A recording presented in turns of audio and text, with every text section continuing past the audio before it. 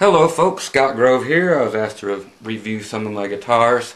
This one is one of the new, let's see what even year this thing is, '07 Gibson Melody Maker. You can see it right there. This is the 2 pickup version. Most of them you're going to find are going to be the single pickup version, which I would not wish upon my worst enemy. But the 2 pickup version has its place. Instead of saying Gibson on there, it really should say Epiphone as far as I'm concerned. Tuners, it says Gibson Deluxe on them, but you could find these on any toy at Walmart as far as the tuners go. The body is a lightweight piece of mess. It's one of them faded things, and it will, if you do this for like 3 minutes, the finish will probably come off. It does not feel like a quality guitar in your hands. So it's very, there you go, you can see how the finish actually is instead of in your musician's friend catalog. This is nothing to be impressed by any stretch of the imagination.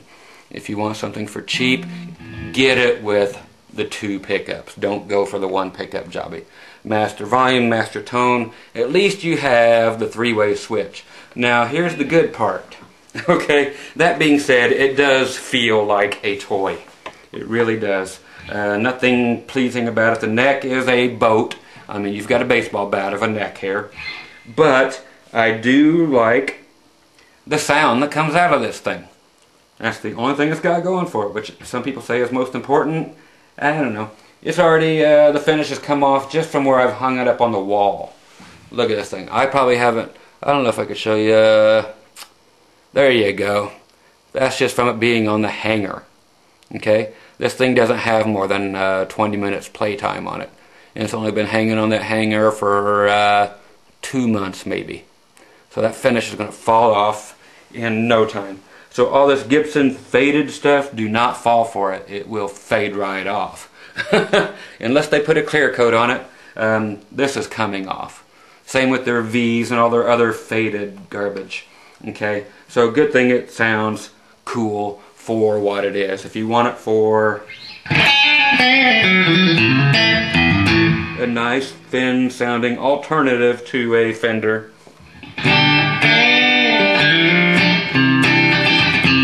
so you want something jangly or punk rock, so country or rock, punk rock, go ahead. If you're doing some kind of weird Nirvana covers, you know,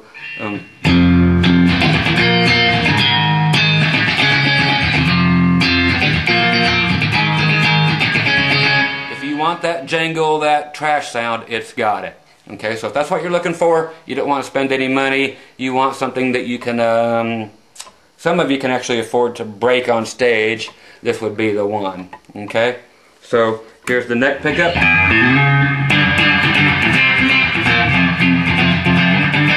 Nothing pleasing. Here's the bridge, which you guys, here's what you guys would get if you got the 1 single coil pickup version. You would get this. It hurts. Don't get it. Okay? So I expect Gibson to knock at my door any day and say, hey, why are you putting it down? Because it's not worth getting. Okay? But in the middle is the only useful sound.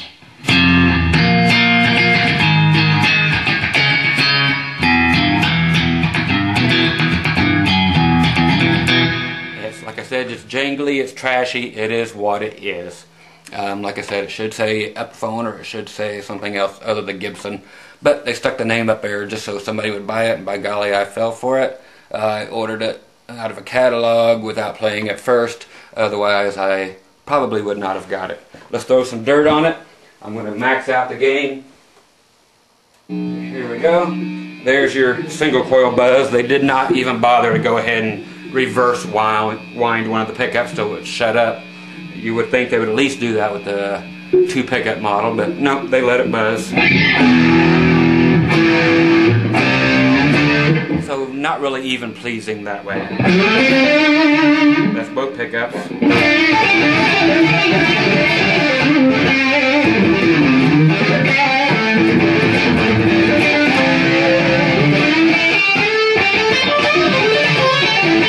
So it's thin and brittle. Go to the bridge. So that's what you would get with the one single coil version of this. So there's the bridge pickup.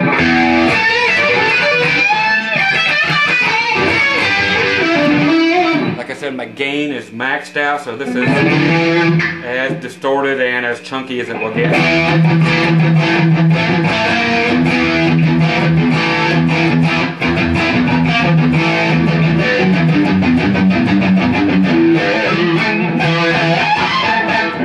It's just real unresponsive. I can't get... It takes everything I can to get a pinched harmonic off this thing. Neck pickup, if you can get one. That's the most pleasing sound I've heard with distortion.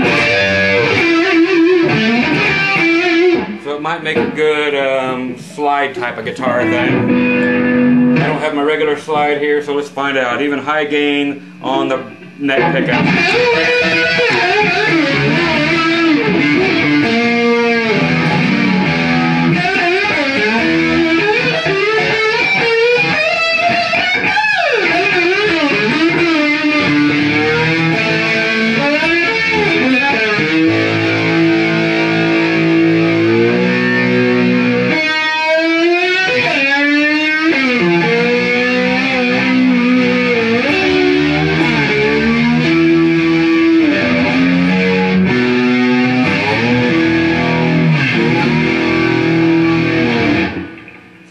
Be okay for something like that.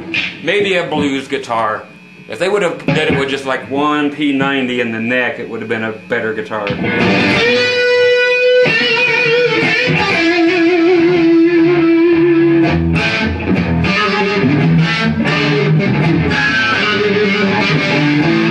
yeah, not much of a guitar. I'll say pass on this one in any way, shape, or form. Like I said, finish falls off with no problem. I'm rubbing it with my thumb and the finish is coming off. Look at this, folks. I'm just rubbing it right here. There you go. Finish is off right there in my thumb.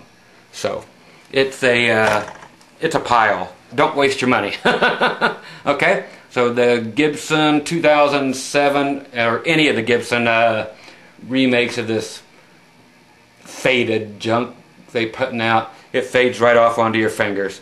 So if you want your finish to fall off within the first 5 minutes that's in your hand, buy one of the faded series. Grab one of these cheap little melody makers, and the finish will not melt in your mouth. It does melt in your hands. So no tone, no finish on here. Pass. Okay? There's my review. Pass. Use it for a boat paddle. It may not even do that. It will float because it's lighter than paper. It don't weigh nothing. There's nothing here that says anything quality at all, other than, you know, the sticker that cost them, you know, 59 cents to put on. Why they put their actual name on there, who knows. I did have to adjust the little simple bridge here, and that's doing it once, adjusting the height, and if you can see there, yeah, it went right through whatever this is made out of. It's not made out of steel like whatever they use, so that's probably an aluminum bridge, an aluminum bolts they stick in there. Very, very, very cheap.